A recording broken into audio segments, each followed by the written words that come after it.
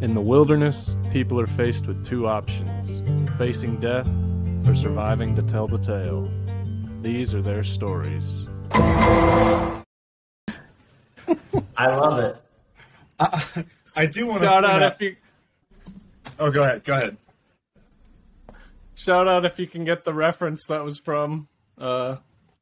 Should be pretty obvious. I got it. It's glorious too. Yeah. Walker, you've really blown the podcast up as far as like quality of like the random intros and like this. I think it adds a little flavor to it. And man, you guys are It adds a little strides. flavor. Yeah, I like it. I would like to do more of it. I think we could definitely up the production value, but we're getting there. Hey, We're taking baby steps. I will say getting a consistent schedule down has been a huge piece. Yeah, this is an interesting way to start the Wilderness Tales segment, but I don't give a fuck. I was actually what was I about to say?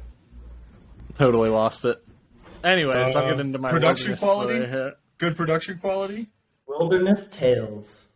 Yeah, You either survive. I don't know. I can't remember. I lost it. But anyways, okay. Wilderness Tales, as said from the intro, these are their stories. So today we're going to be sharing Lost in Yellowstone: The Misadventures of Truman Everts.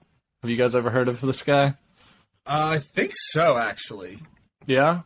What do you think you know about him? Don't look anything up. If you know anything.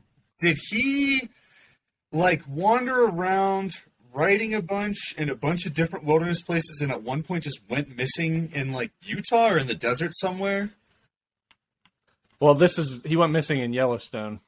Oh, okay. Maybe I'm thinking of that guy then. But here we go. And I'll try to maybe include some pictures here. For Truman Everts, it was the chance of a lifetime. Join an expedition into the heart of Yellowstone Park, an expedition into unknown country where few people had gone before. Everts, a 54-year-old former assessor for the territory of Montana, decided to join a party of 19 men and 40 horses.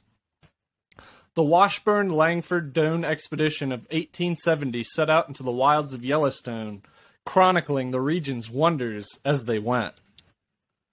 For much of the trip, they circumnavigated the Yellowstone Lake, and in early September, on the south end of the lake, Everts nearly met his demise. While the party was whacking its way through thick timber between Heart Lake and Yellowstone Lake, Everts became separated from the main force. Apparently, this separation didn't cause too much alarm, for in the thick of going into a lodgepole pine forest, the travel can be tough, especially for a party the size of this one. When Everts became separated with his horse, he didn't get alarmed, even when he had to spend the first night alone out. In an account of the harrowing adventure that he would survive, he wrote of that night, I rode on in the direction I supposed had been taken until darkness overtook me in the dense forest. This was disagreeable enough, but caused me no harm. I had no doubt of being with the party at breakfast the next morning. The next day, he rose early and set off in the direction he had been traveling, certain to meet his comrades. But somewhere in that thick timber, he lost his way again and made a serious mistake. He dismounted his horse and left it with the reins trailing while he walked ahead to scout a route over a particularly tough section.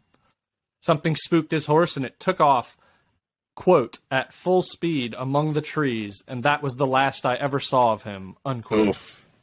Yeah, not good. On the horse were Everett's supplies, blankets, guns, everything. He had only the clothes on his back. Yeah, he had only the clothes on his back and a couple of knives and a small glass jar. Thus began the terrible odyssey in which Everts would be beset by a series of calamities guided by visions and hammered by autumn weather in the mountains. September in Yellowstone country can be a beautiful time of year, but for Everts it was nearly fatal. Snow, wind, and rain lashed him. Instead of going back toward Yellowstone Lake and a possible rendezvous with his party, he initially set off south and ended up on the shores of Heart Lake, where he lay down beside some thermal springs and thus kept from dying of hypothermia. He ate a few things such as a small bird that made the mistake of seeking shelter from a mean storm under the same tree as Everts. Although probably not the best woodsman, he ingeniously started fires using his glass jar and was able to fashion a knife from a buckle and a fishhook and a fishhook from a pin. He lost these in a forest fire that he apparently accidentally set, burning off a lot of his hair before he awoke. Oh my god. He accidentally started a forest fire. Is there a book about this? I don't know. This is just a story about Yellowstone, like I found online. I would read this. Sounds interesting. If he has like just journal entries about it.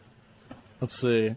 Ironically, the party waited for some time for Everts and set off in different directions searching for him. At one point, Langford and another man rowed almost to the shore of Heart Lake, where Everts was lying on some warm ground next to a hot spring, but they turned back and did not find Everts. When Langford's horse plunged through the crusted surface of a thermal area, they turned around.